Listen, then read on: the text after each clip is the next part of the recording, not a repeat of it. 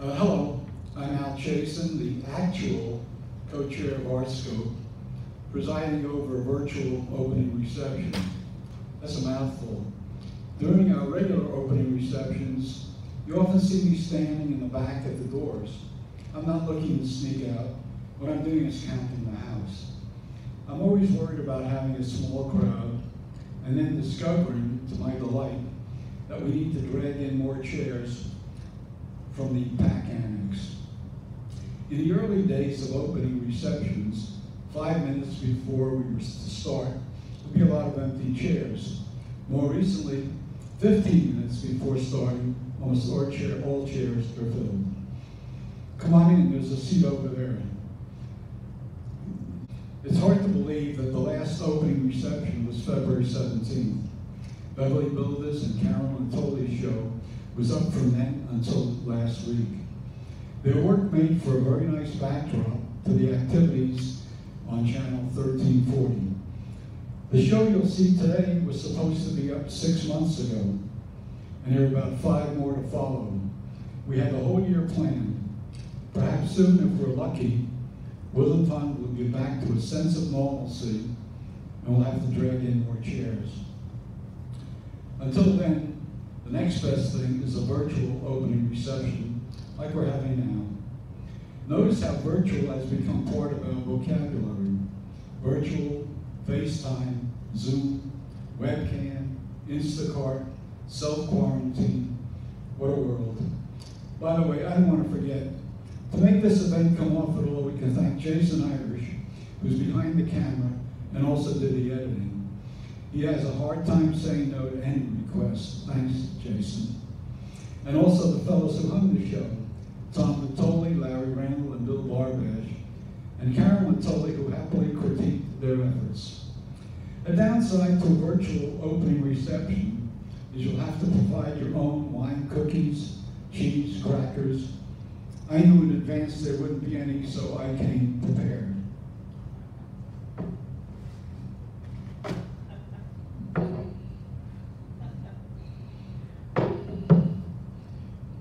The upside, you won't have to listen to me read the evacuation notice. Honestly, I can't wait to read it before a live audience. The title of this exhibit, Still, period, Going, period, Strong, period, periods for emphasis, features 3 old geezers. Are they young geezers? Still cranking out artwork. Reaching the age of 90 in Woodland Park is not remarkable. We've had plenty of residents who've reached that milestone and more. Getting to that point and still creating and producing art is not easy. At times it requires some physical effort and perseverance. To have a mind that still generates ideas, then transferring them to paper or canvas and exhibiting them for others to enjoy is an accomplishment and something to celebrate. The 3 artists whose work we'll look at today, Norman Sosowski, Rob Green, and me, Al Chasen, are regular exhibitors at ArtScope events. Each of us has a different style and works in a different medium. Rob is a watercolorist, Norm works in oils, and I'm a fan of acrylics. These paintings have all been produced in the last year or year and a half. That's a pretty impressive output in a fairly short time. This event doesn't come free.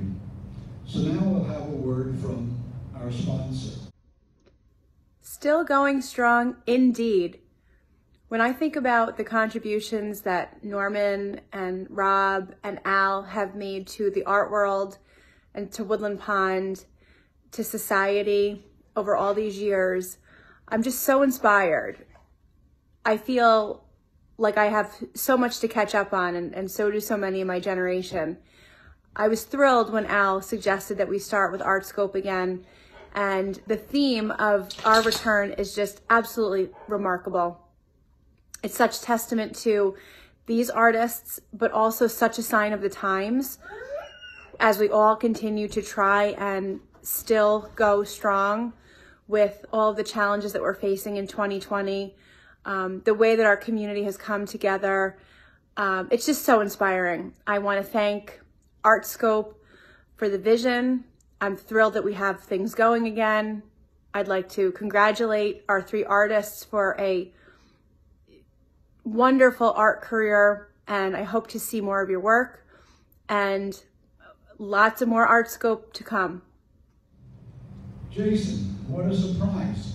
I thought it would be someone from ShopWriter at Tops. Thank you, Michelle. Usually at live opening receptions, we have artists tell us about their lives as artists and also describe the individual paintings or photographs. And they take illuminating questions from the audience. Trina Green has agreed to represent the audience, and she'll ask the artists personal questions. Starting Wednesday, September 16th, you will be able to see this exhibit in person. You'll have to choose a day and time, and you sign up at the concierge desk.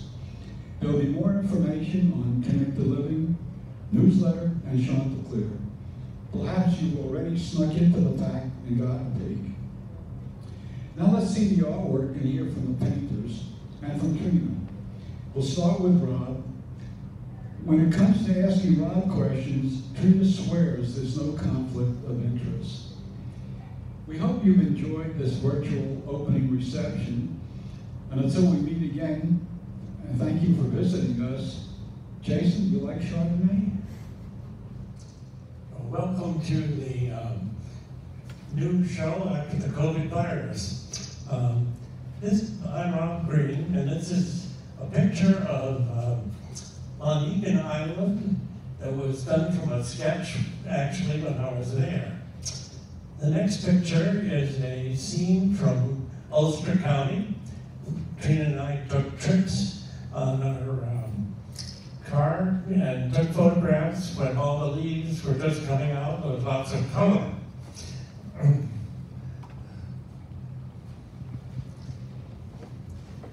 This is a picture of the waterfall up at Mohawk, and this one is from Maine, from floodlands that were very beautiful.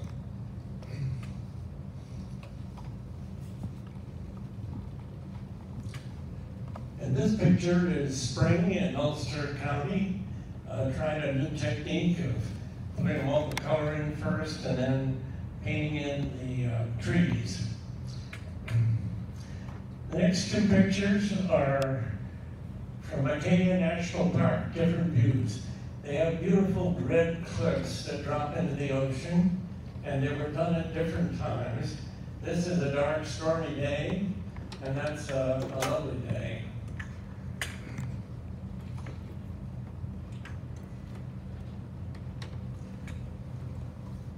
This picture was taken by Trina in the desert of Mojave Desert in California, and she had a wonderful trip there and brought back photographs. And I took them, one as a subject for a picture with the flowers growing up from below and the cactus in bloom. Hello everybody, I'm Trina Green, and I've been designated to ask questions of each artist.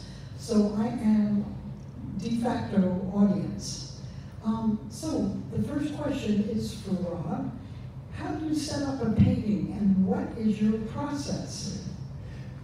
I usually use a pencil to draw the horizon line and then do the major shapes in pencil. The rest of it is painted. And I begin at the top, wetting the whole paper and doing the sky.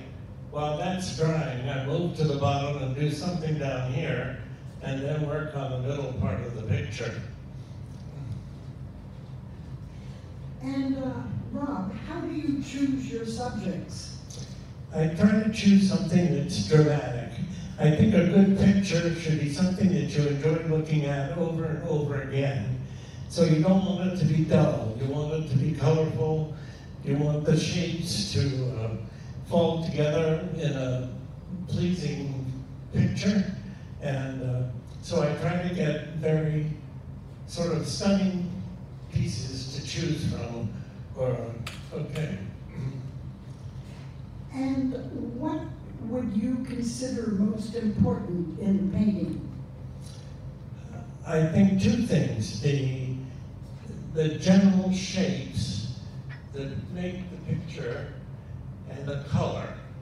Other people emphasize different things, but to me the color is one of the most important. But there has to be dragon's bones or pleasing shapes in the picture, or you get tired of looking at it if they're not. Which of those pictures would you consider particularly emphasizing color? Which of those paintings to you treats color particularly successfully? I think this one, and this one, that one, and the lower one of Acadia. And Rob, what is the basic message you're trying to convey? That may be pretty much like the other.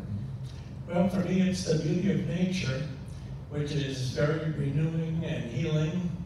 And I want to bring people out of doors, and especially in the wintertime and when we're in COVID virus and we're closed in, I think it's wonderful to look at a picture that takes you to a beautiful place.